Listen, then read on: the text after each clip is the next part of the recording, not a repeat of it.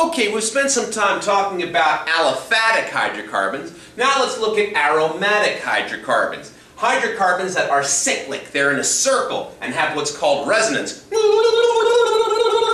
Cyclic means closed chain. Resonance means double bonds move throughout the molecule. First of these molecules is called benzene. Now, Ben doesn't own it, but there was a guy named Auguste Kekule who was trying to figure out how you could bond 6 carbons and 6 hydrogens together and make it work. Here's the deal. You can't do it straight, but you can do it in a closed loop, like this. 6 carbons arranged like that, and 6 hydrogens. Now, to make it so that each carbon has 4 bonds, we got to throw double bonds here. Now, because there's double bonds, that means that this is supposed to undergo addition when we react it with chlorine. If I react this with Cl2, this double bond should break, or one of these double bonds should break, and the Cl2 should add to either side. But you want to know something? When you react this with Cl2, the most common isomer is where you get a chlorine here and a chlorine over there. This is known as substitution. So what the heck is going on here? The solution to the problem is this. At one instant, the double bond is located here, here, and here. At the next instant, the double bond is located here, here, and here. Here, here, and here. They shimmy back and forth. They vibrate back and forth. Like a tuning fork. That's why it's called resonance. This double bond moves, for lack of a better term. And it kind of makes the chlorines all dizzy. And they're like, I am totally not going to bond there. I'll just replace some hydrogens because they're just sitting still. So a couple of popular ways of drawing benzene, because this is just a mousse of a molecule to draw, is to draw a 6-sided object where at each angle there's a carbon, and of course the hydrogens are assumed, and we can actually draw that, that, and that to represent the double bond, the double bond, and the double bond.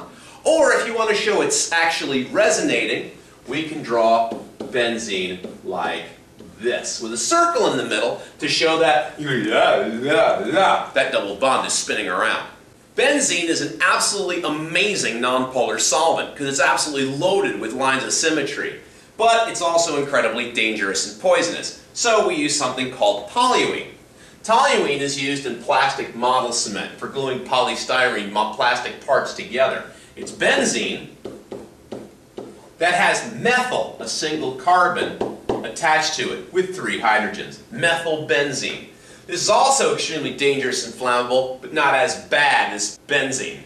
Phenol, which is used in cough syrup as a cough suppressant. Phenol contains benzene and OH. It's called benzyl alcohol or phenyl alcohol. Sometimes the benzene ring is also known as a phenyl group when it's attached as a dingly-dangly dangling off the dongle. Except in this case, actually, the OH is the dingly-dangly dangling off the benzene dongle. Paradichlorobenzene, which is used as mothballs. Benzene with chlorines at the 1 and 2, 3, 4 position. Para means that the chlorines are on opposite ends of the benzene molecule. There's also ortho and meta, but that's for your organic chemistry course, and we're not going to do it right now. Naphthalene is also used for mothballs. It's basically 2 benzene molecules that are stuck together to make Elton John sunglasses. My personal favorite molecule, 2,4,6-trinitrotoluene. Toluene, of course, benzene with a methyl on it, like we saw before. A nitro group is an NO2 group. 2, 4, 6, right, because the nitrogen's bonded to the chain. 2,4,6-trinitrotoluene, also known as TNT. Boom!